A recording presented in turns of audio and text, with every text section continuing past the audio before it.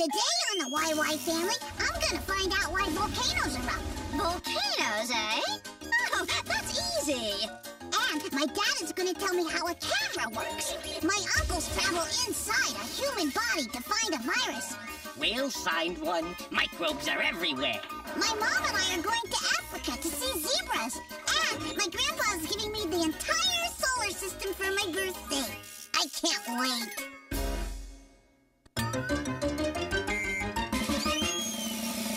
Come along with me and meet the smartest family in all the town. The YY family. Mom can make it plain to see that what goes up eventually comes down. The YY family. Come and meet the YY family. We got a lot of real know-how.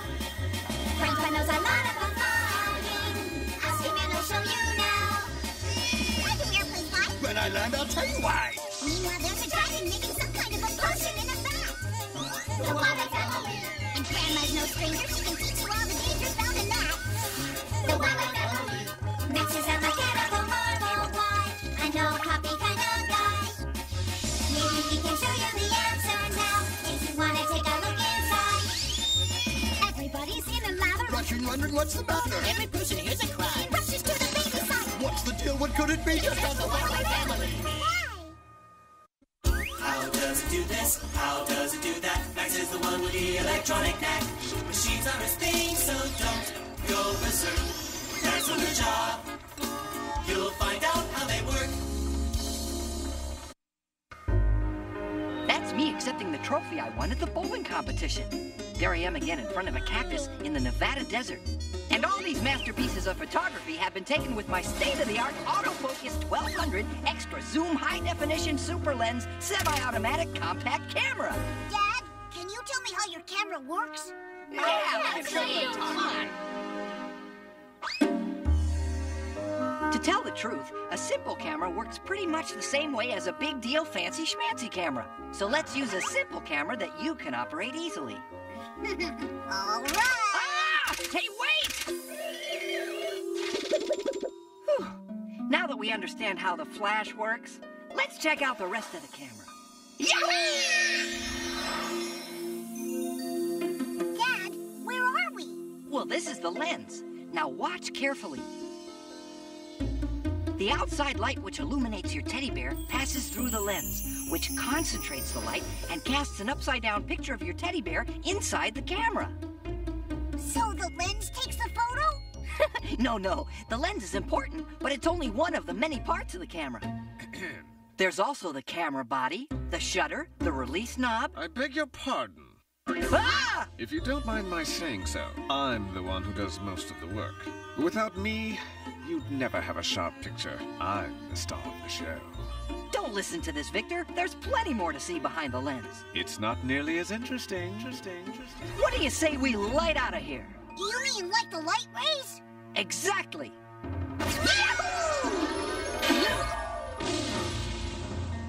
What happened, Dad?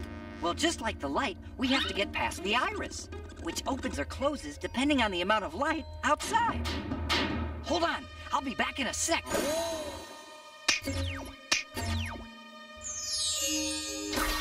Yes! After you, Victor. All right. Way to go, Dad. Hey, who turned on the lights? Boy, it sure is dark in here. That's why this part of the camera is called the dark chamber. Clever name. See here? The image we want to photograph is projected here. Hey, it's my teddy bear. Now this, my little friend, is the shutter. It's like a curtain in front of the film. Indeed it is indeed. You see, when the light hits the film, it triggers a chemical reaction, and that's how the image is reproduced. If the film gets too much light, like this one just did, then it's ruined. So the shutter keeps that from happening by opening and closing very quickly when we push on this little knob. I get it. The film gets just enough light to make the picture. Exactly. Wow, that wasn't so tough. Great. Now let's go find out who's messing around with my camera. So it's you. The camera! Oh, steady. I've got it. I've got it. My teddy bear! And here I am with Victor and Basalt, performing the amazing YY Pyramid. I don't think we'll try that again anytime soon.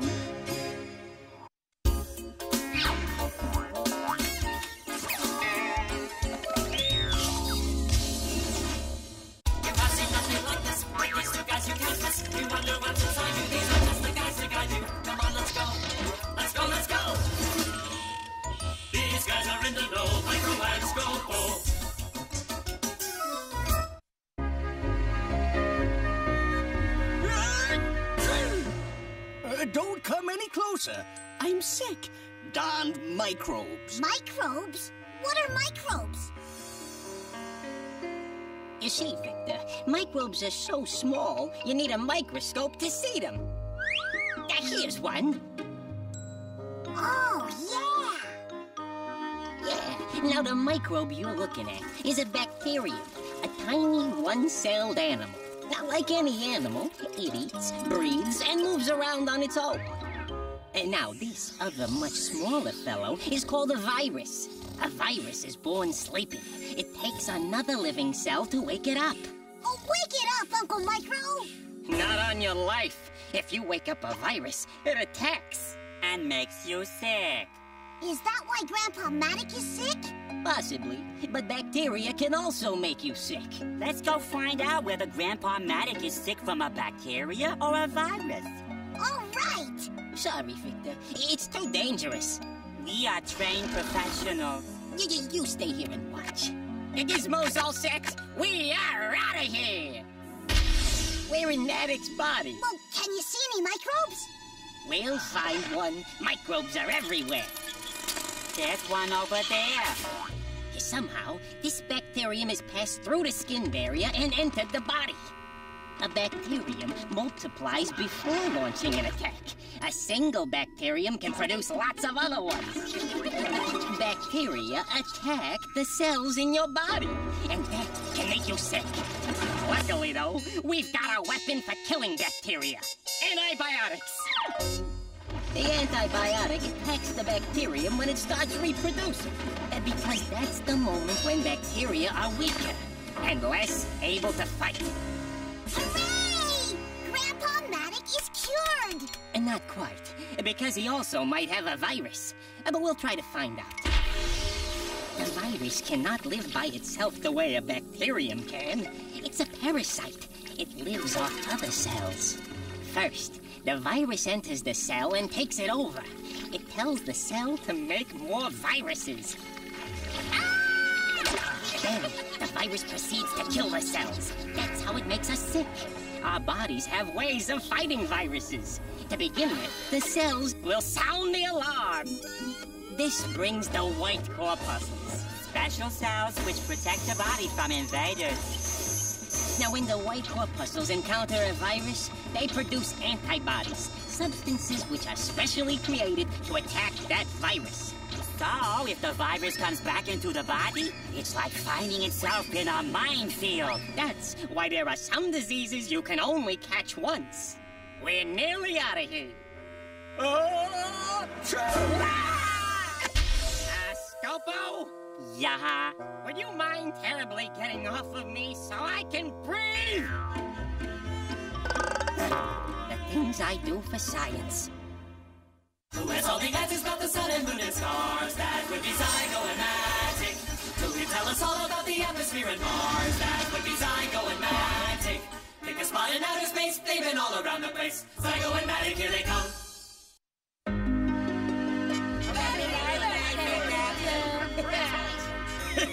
Happy birthday, Victor! Ah, thanks, Grandpa. What is it? It's the entire solar system. What's the solar system? The solar system is, first of all, the sun. There are 9 planets, which all revolve around the sun. The closest And hottest. is Mercury. Then comes Venus, the Earth, Home, sweet home. Mars, Jupiter, Saturn, Uranus, Neptune, and finally my personal favorite, Pluto, the smallest. There you are. That's our solar system. Enough theory. Come on, let's go see the solar system. Yippee!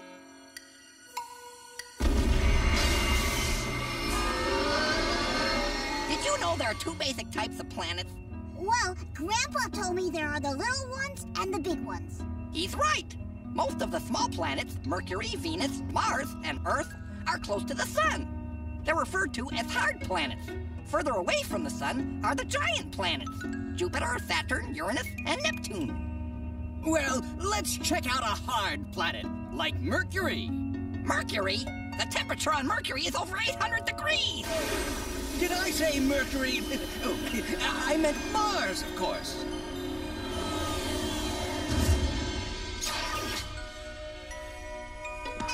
Mars is smaller than the Earth, so its gravity is not as strong. And that means... Achoo! I think you just found out what that means. Wow, that was cool. It sure is. The temperature on Mars is never warmer than minus 22 degrees Fahrenheit. Look, Grandpa. Those are the moons of Mars, Phobos and Deimos. Come on, we've got a long way to go. Hey, somebody's shooting at us.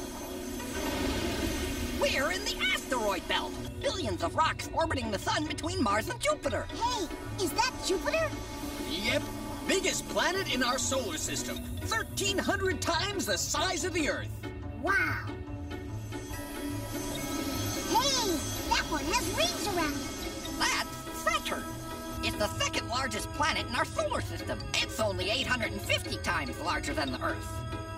Can we go to the rings? I can fly this crate anywhere. No, Grandpa. The ring is made of ice, rocks, and dust. We could damage the ship. Well, the planets aren't very friendly. Is there another solar system we could visit?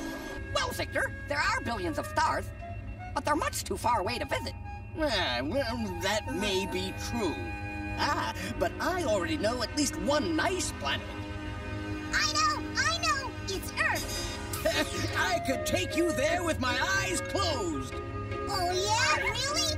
All right, you're on! Stop, Victor! No, I was joking!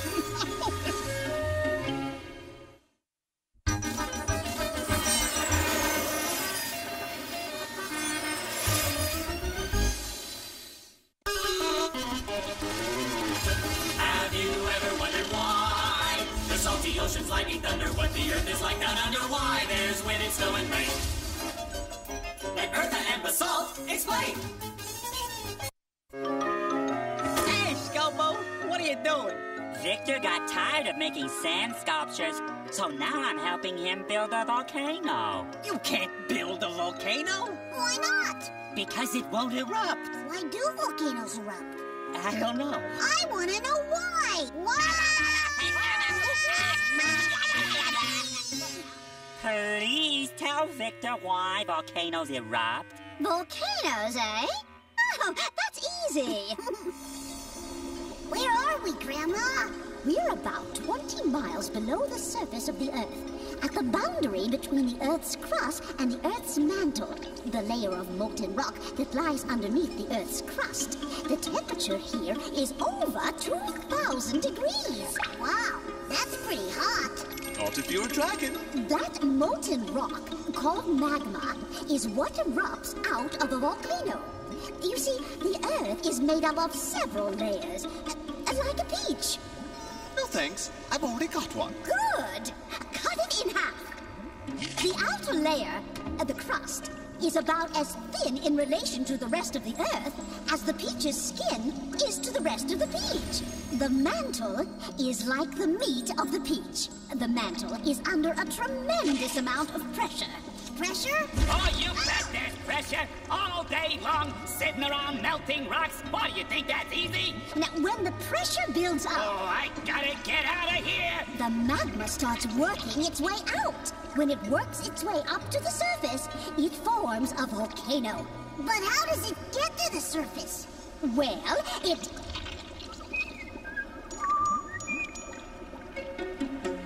The magma works its way to the surface through fissures, cracks in the Earth's crust.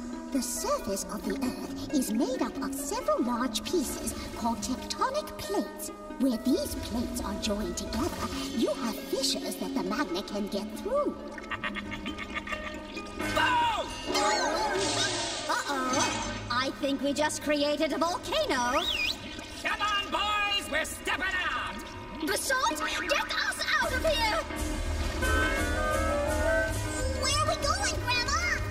Well, if this were an existing volcano, I'd expect us to wind up somewhere in the Ring of Fire. It's the area of the Pacific Ocean where several tectonic plates come together. But since this is a brand new volcano, we can wind up anywhere. You missed the spot. When the magma reaches the Earth's surface, it's called lava. An eruption also produces smoke, ash, rocks, and mud. What happens now? Once the pressure is released, the eruption eventually stops. The lava cools and becomes rock. The lava down in the fissure will cool too and form a sort of plug. My car! This is all your fault! Me? Victor wasn't even asking questions, so you showed up. We were having a fine time in the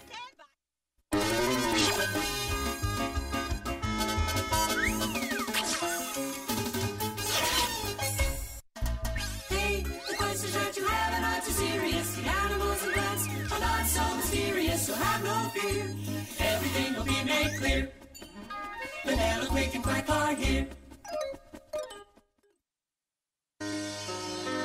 Come on, Victor. A spoonful for Daddy, a spoonful for Mommy, a spoonful for Grandma Eartha, Grandpa Matic, Zygo, Uncle Micro, Uncle Scopo, and a spoonful for Basalt. Wow! Your dessert! Look at you. You have chocolate stripes all over, just like a little zebra.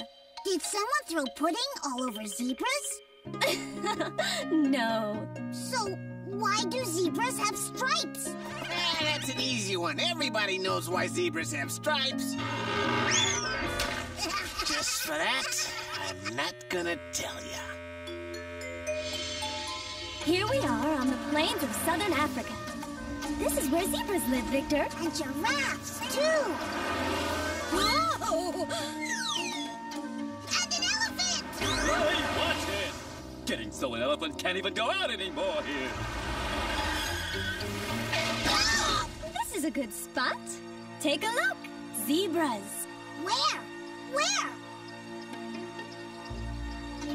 Cool. I'm gonna get a better look. Hey, listen, don't get too close. Wild animals can be dangerous. Says you. Hey, you, zebra. Why do you have stripes? Because the store was all out of polka dots. It's not enough to aggravate me. You had to go annoy a zebra, too. Stop fighting, you two. Why do you think zebras have stripes? That's easy. They're for camouflage. Their stripes make it easier for zebras to hide behind trees. Cool. But there aren't any trees around here. Oh, yeah. You're right. Actually, no one knows for certain why zebras have stripes, but scientists have come up with several theories. Like most animals, zebras have developed features which help them to survive. When zebras stand side by side, their stripes create an optical illusion. This confuses the line and makes it harder for it to judge distances accurately. But there are some other theories as to why zebras have stripes. Why? Well, some experts think their stripes help zebras recognize each other. Look over there. Aw, poor little zebra. He's lost. Don't worry, he'll soon find his mommy. If you look carefully, you'll see that each zebra's stripes are different. See? Everything worked out just fine. Oh, I get it. The zebra recognizes his mommy's stripes, just like I recognize your face or your hair. Right. And it's not just mommies and babies. The stripes help the members of the entire herd identify each other. Oh, you mean like a football team wearing the same kind of uniform? Yes, good comparison. That's ridiculous. Zebras can't play football.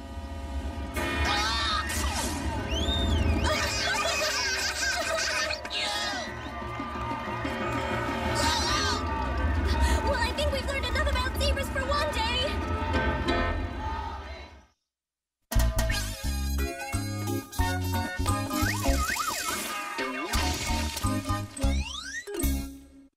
Well, Victor, what'd you learn today? Oh, tons of neat stuff. I learned that cameras work by focusing light through a lens and controlling how much light reaches the film. I learned that viruses and bacteria make you sick. Darned microbes. And I learned how our bodies get rid of them. I saw a volcano erupt when molten rock flowed up through a crack in the Earth's crust. And I learned that we don't really know why zebras have stripes, but we think they help keep them safe from lions. Sounds like a pretty big day. It was, but I still have plenty of questions left for next time.